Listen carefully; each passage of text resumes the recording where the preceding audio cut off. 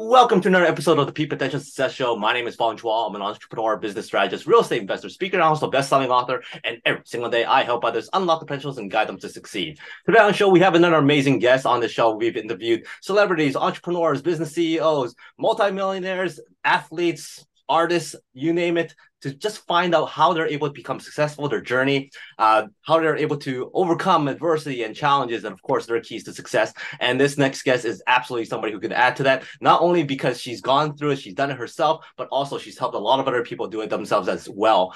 She has over 25 plus years of experience as a strategic creative brand marketer.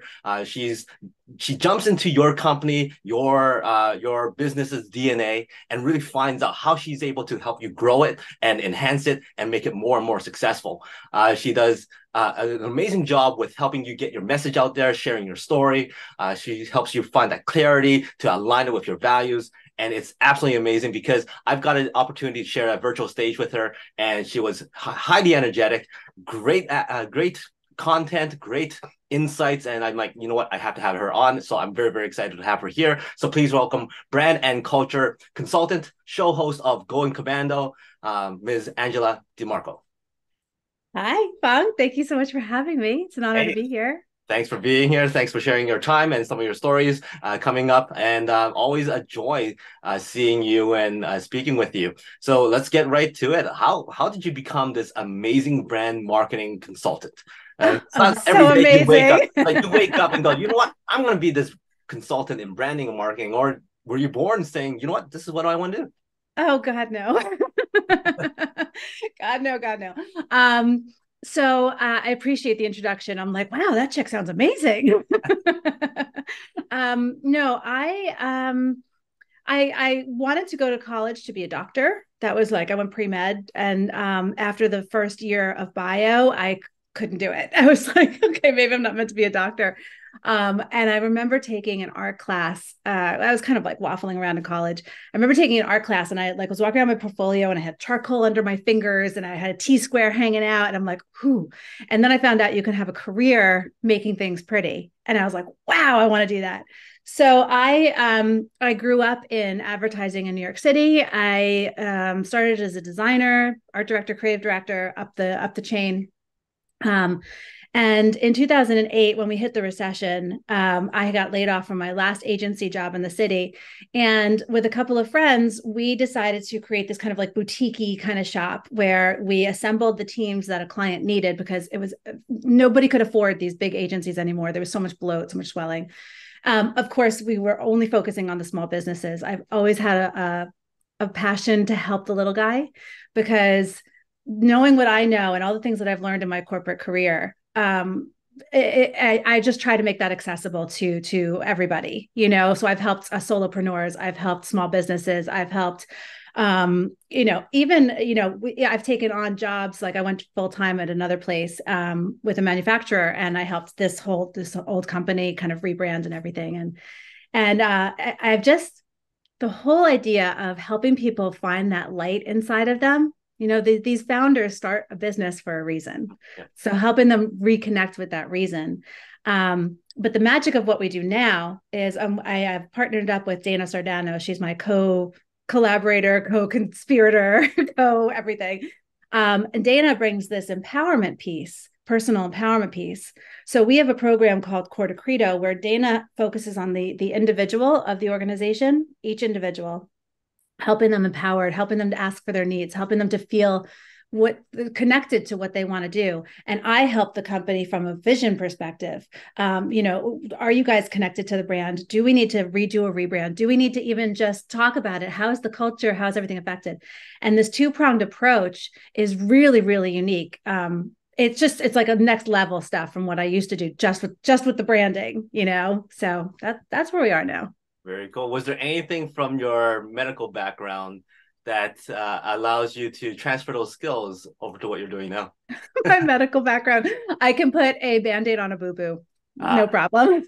they're putting once you said that, I'm like, oh, that's why you're talking about brand DNA, and then now you can put a band-aid on there I guess there's a little bit of that, because if you think about it, our cellular structure defines what we look like, right?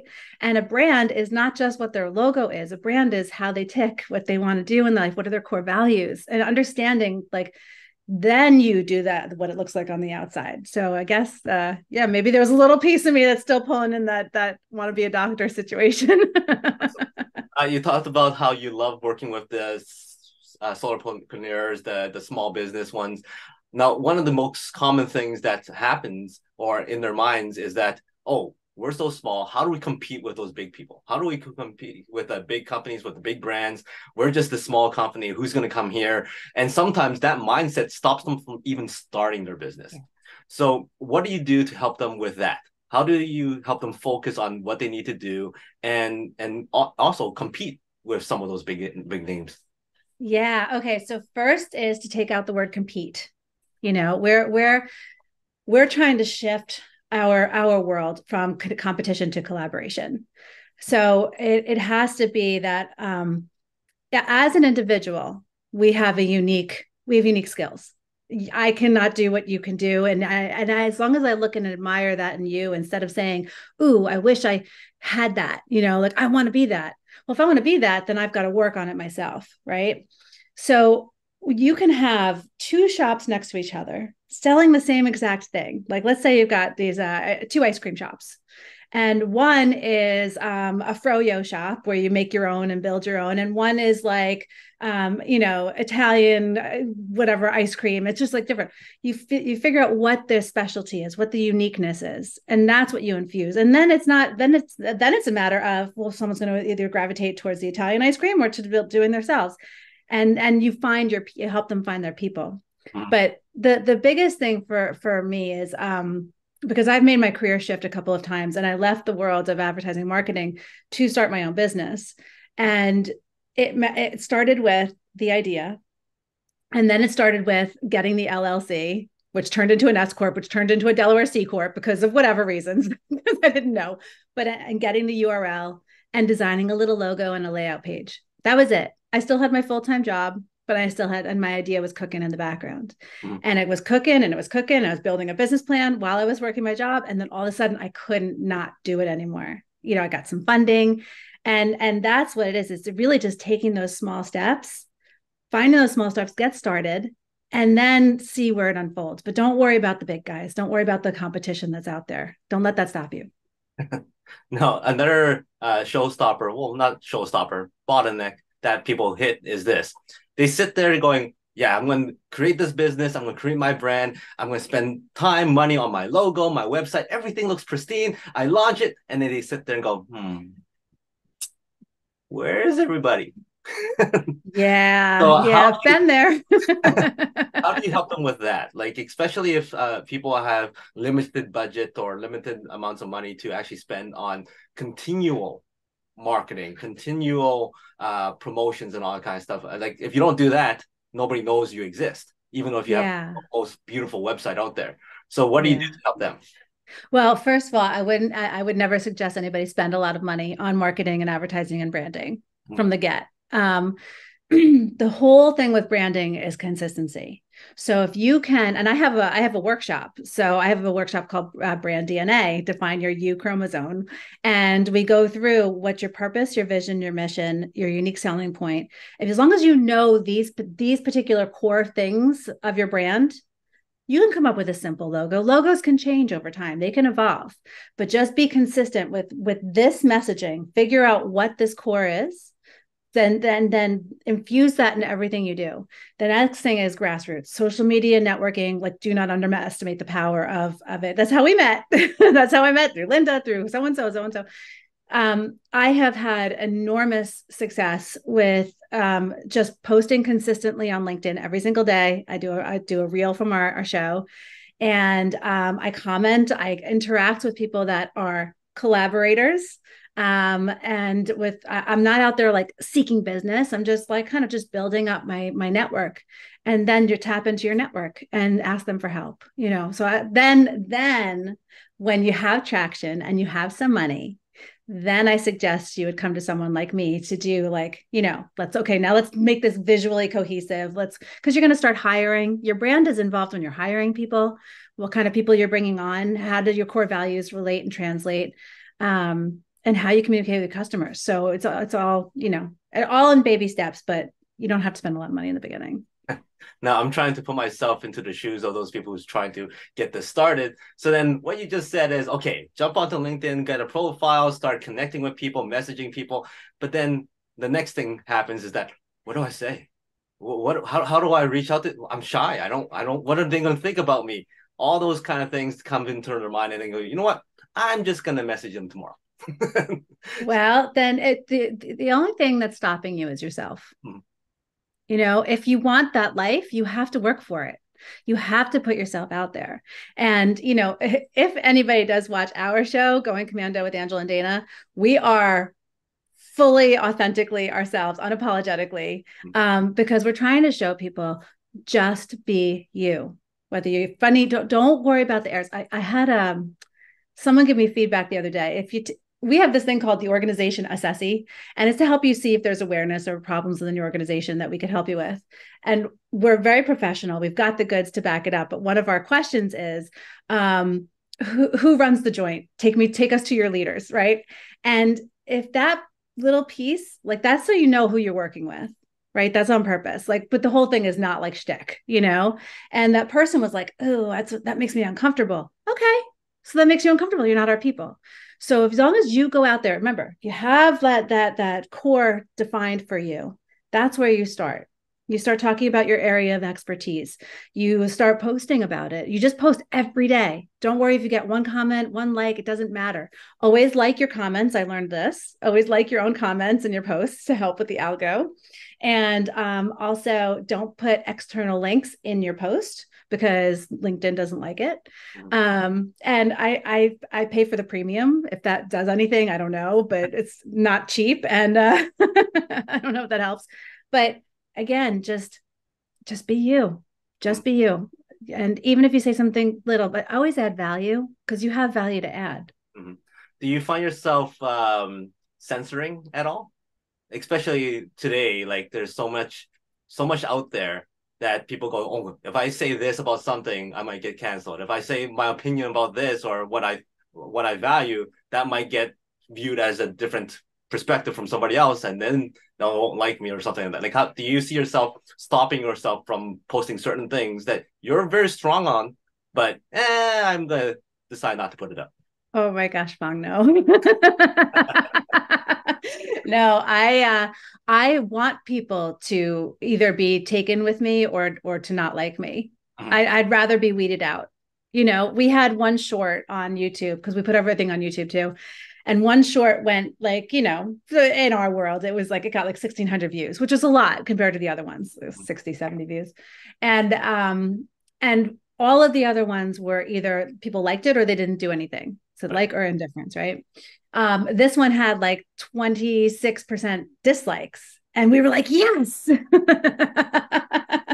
because I want to attract my people. Mm-hmm.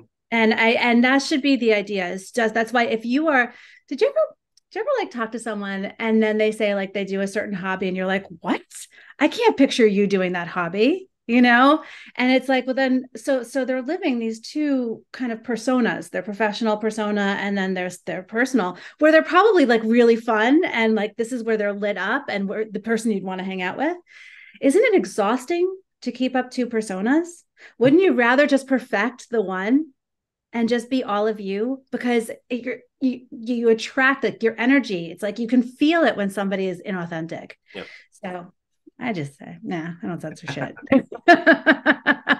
Now, you work with companies, you work with individuals on their brand and their culture. Have you found something similar as to what is the first signs of those going the wrong way?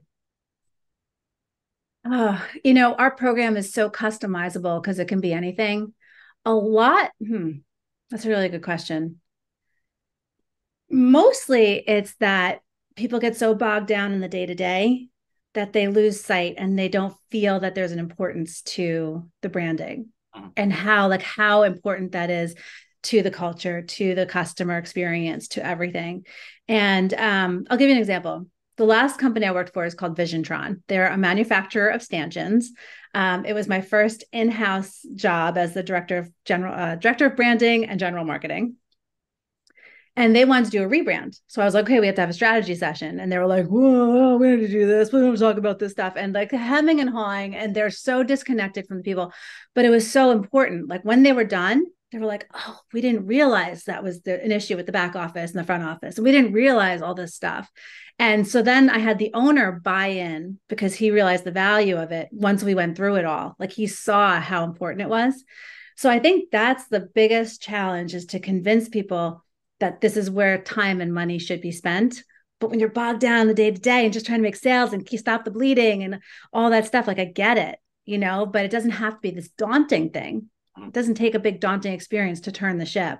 You just got to start, right? So it's just a conversation. Are there anything that you could recommend to maintain that consistency? Like I know, like if people are so focused on making sales, the bottom dollar and all kind of stuff, but are there certain things that they can do on a consistent basis or implement into their business so that they can maintain that culture to be content or even good? Yeah, no, absolutely. So, like how I worked in big agencies and stuff like that, and they would bring in some amazing keynote speaker like a Lewis Holmes, and you have this big event, and everyone's like, "Yes, this company's awesome. Everything feels great." And then come Monday, everyone forgets and they're back in their day to day, right? Like that's kind of like that seems to be the MO for most companies.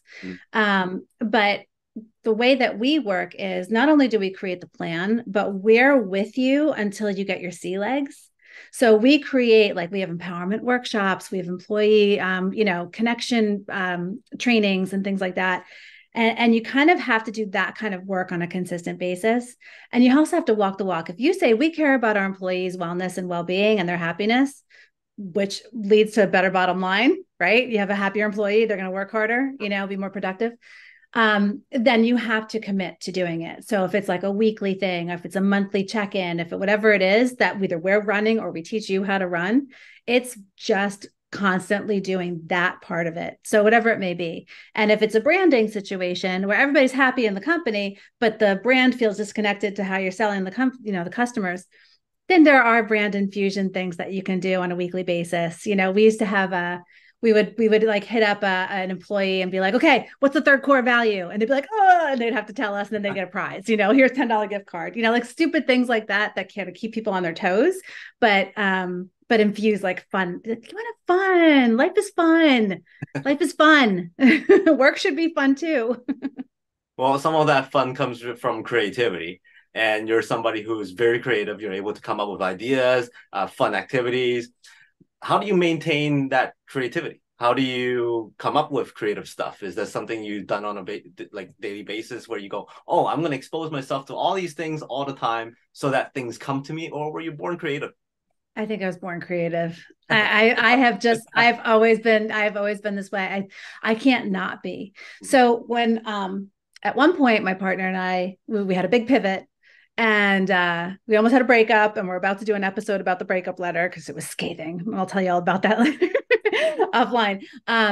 But we came down to it and we were like, what do each of us really, really need? What do we want in life? And my whole thing, the reason why I'm doing my business, the reason why I get up in the morning is because I want the freedom to create. That's all I want to do. I want to create businesses, experiences, travel, anything. Like I am inspired by everything. I'm inspired by the human spirit. And I can't not be. I've written a book. I play guitar. I can't not. And I so badly just want to give what I have to help people with their businesses. Like it really is a joy to help these small guys like get the same stuff. Like I have, enterprise level experience, but I want to help the little guy because they deserve it. They're fighting it. They're doing it. They're my people. Awesome. Do you have a go-to success story that you go, that was my most creative, most proudest moment of helping somebody build their business or helping somebody with their brand? I do have One that comes to mind, and again, so my I think I've said this somewhere else. My KPIs, I don't measure by like sales goals and that kind of stuff and numbers. I just I'm a creative. I forget the spreadsheets and the numbers, but I worked with a physical therapy company, a practice, and we did their whole branding and we helped them come up with their core values. And the owner came to us probably 6 months after we had done the rebrand, and he said, I use those core values when I'm hiring somebody. And they were, we sweat the small stuff, we care from the core, and we are educators and scholars. And so he used those three core values that we defined, and he built his questions and an interview process. So he was able to attract people that were aligned with his vision and mission. And that to me was a success. That was a huge success, because here's this guy, his whole business changed because he knew who he was and he knew who he wanted to attract and who he wanted to work with. And then that created this beautiful culture. I mean, they would have dinner parties. We did like improv things. It was awesome. Awesome. So I'd say that was probably a good one. So in contrast, is there one that you were so creative, you had this great vision, and it just didn't, follow up to what you expected it to do? Like a wah-wah situation. And it turned out to be one of the greatest learning moments for you. What can you share one of those? Oh, this wasn't for a client. This is for myself. Mm-hmm. So I left my last job with that company to build finduniquelyu.com. And that was the first level of the business. We've evolved today. Finduniquelyu.com is still there, but I built the MVP. I spent a lot of money on it. I didn't do all the things you're supposed to do. I did profit market research and all those things that I've learned since. so many founder mistakes. And I put all of my time and effort into this beautiful product and this beautiful environment. And I was going for the wrong people and it fell flat. And so that was my personal learning experience. I mean, talk about how much I learned. I spent a lot of money, didn't have an audience, did all the things backwards. But I would never call it a failure because I learned so much and it has evolved into what it is today. We still use the platform for our education purposes, and we have content creators still we teach content creators how to take their content and turn it into a monetizable workshop, and then they perform their workshops on our platform. So, but that's become like so tertiary to what we're doing. So it wasn't all for naught, but it was definitely like that didn't work out the way I really wanted it to. Well, it wasn't wasted, so you still have something come out of it, which is nice. Now, when it comes to branding and marketing, storytelling is very, very important, and everybody has a story. It's how to tell that story that counts. Where do you find most people fall flat when it comes to storytelling? I think that being authentic and being true and being open and vulnerable, those are like really hard to do. Like you were saying before, like, I don't want to post content. What if I say something stupid, we have something, I'd love for you to do it if you're open to it, but we have something that we're running for LinkedIn. It's called For Those Who Rise and Shine. And you have 9 minutes to share a story of a moment where you stepped into your greatness. And it's a monologue style. And we record it for you. And we're going to start running the series next week. We've already got some amazing stories in the can. So if anybody is interested, I'll give you the link and maybe you can share it with your audience. It's free. You could buy the asset if you want, but it's free to do. And it can help you practice sharing that story. Just even a little moment, because everybody has those moments.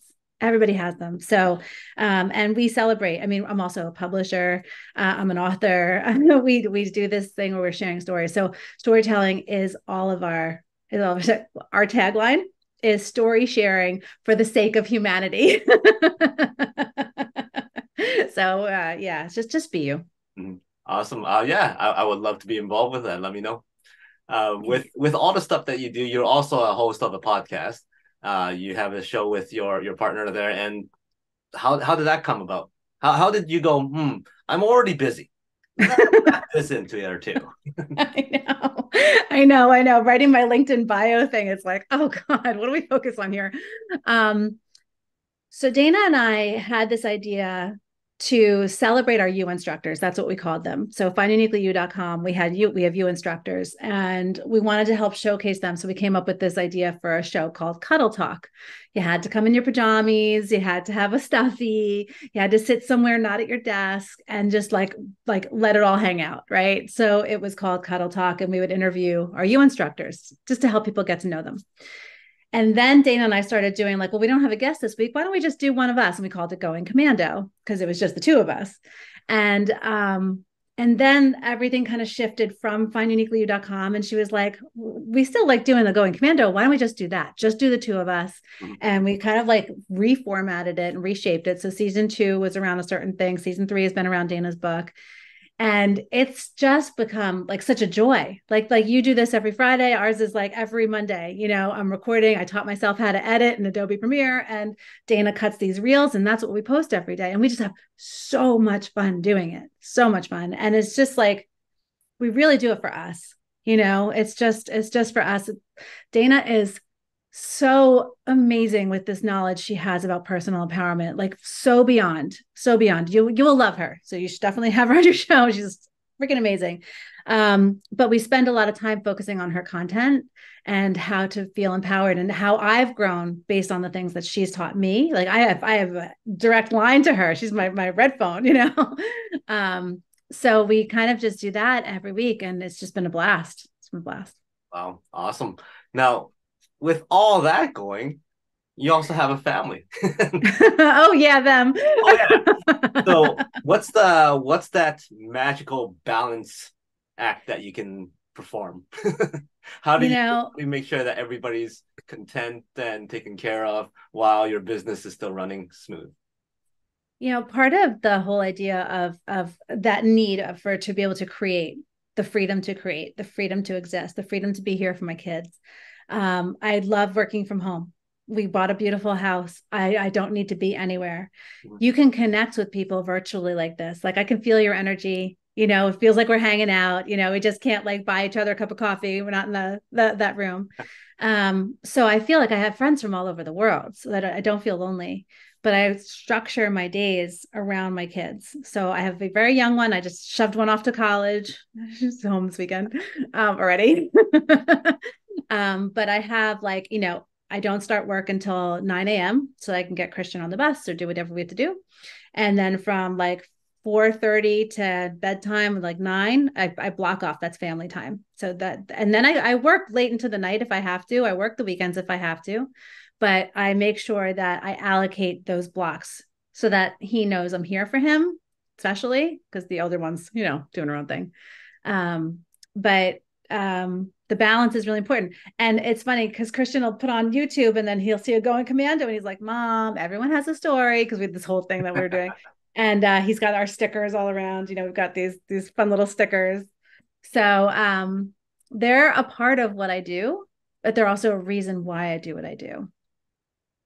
Very nice. Now, when it comes to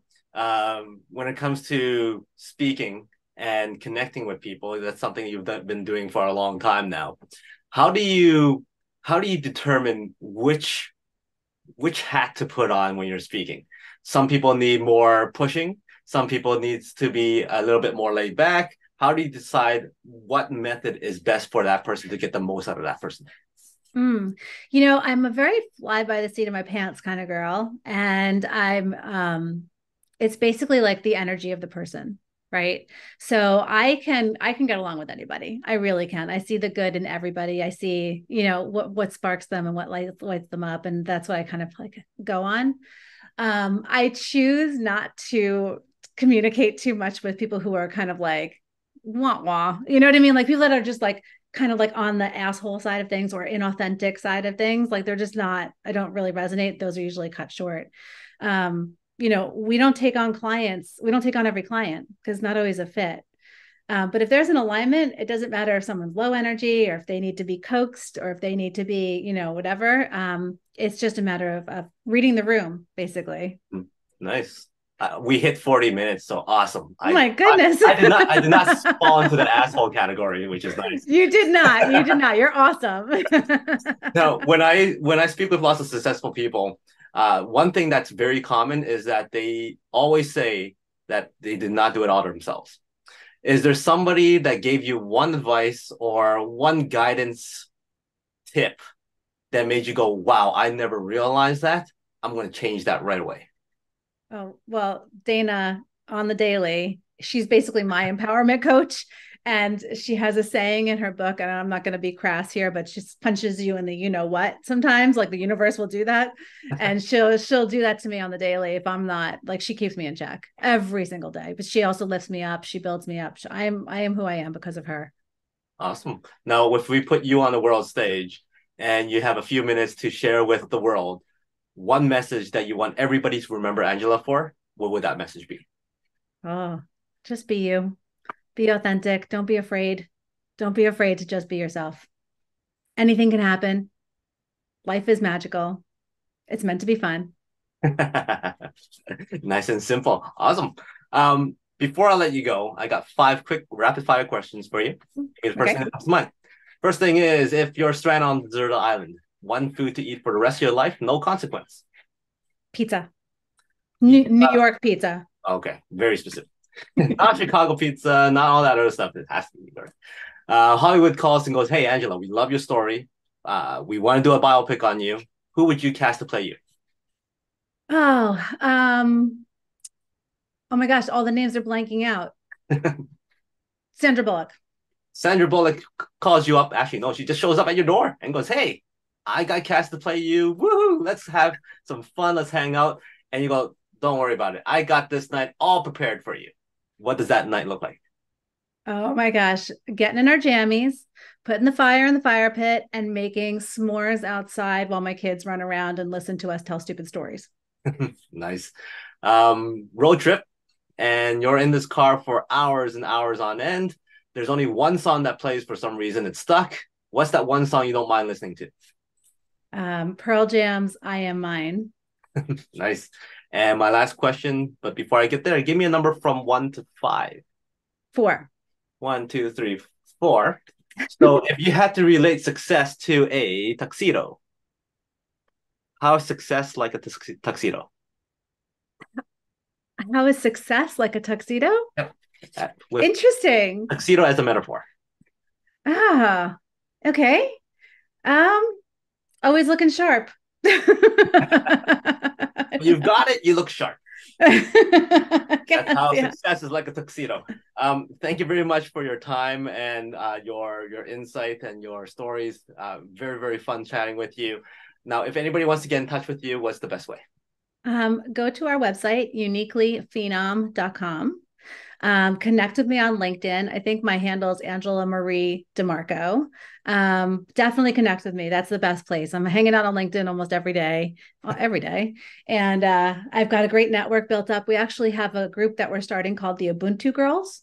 So it's for the ladies, no offense, Fong. But it's a private group where we're there to help support each other and lift each other up. And then we also have those for those who rise and shine. So if anybody wants to do that as an opportunity to share your story, build your network, expand your reach, we're here for that too. Awesome. And any final words from you? No, you are a wonderful, wonderful host. You're really great. I love your energy. I love everything that you're doing. And I'm really glad that we're connected now. Awesome. Thank you very much for that. Everybody else, make sure you connect with Angela. She's obviously somebody that can help you out with your brand, your culture, or just have fun because life is just for fun. Life is for fun. You check out her content, also her podcast, her shows, always great stuff there. And until next time, she's Angela. My name is Fong. Today is the day to lock your peak potential. We'll see you later.